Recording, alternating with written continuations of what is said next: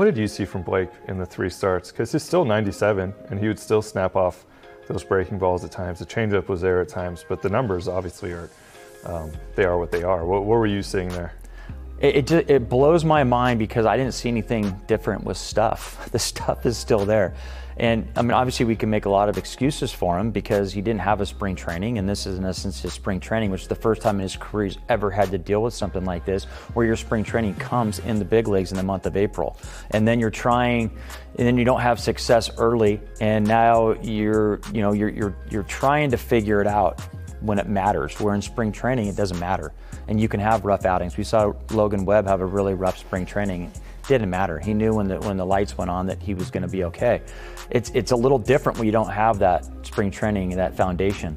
So I thought that if you look at Blake Snell's numbers in the month of April, especially last year, they weren't good. Yeah. This is the year he won the Cy Young.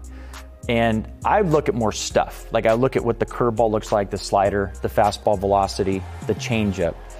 That's more important than location at this point. Yes, if you don't have the location, you're going to get beat up a little bit like he did.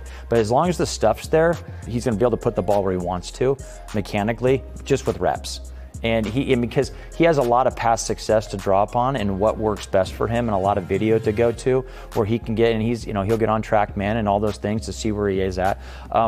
I didn't expect the injury, right? Mm-hmm. But he's had this injury before, and it makes a lot of sense that when you're trying to ramp up quick and you're trying to do it at the big league level under a lot of pressure, when you're not in spring training, you can kind of stay within yourself and make pitches. And if something's maybe bothering you a little bit, you won't go after it real hard, right? You'll kind of back off a little bit to protect that and get ready for the next time. But at the big league level, you don't have time to do that, right? So you pitch through it, and a lot of times it makes it worse. So as soon as he gets back, there might be a little bit of a 2 or 3 start buildup again, that he might struggle and be a little inconsistent, but I don't really worry about him. I think the last 4 months of the season is where we should really judge him.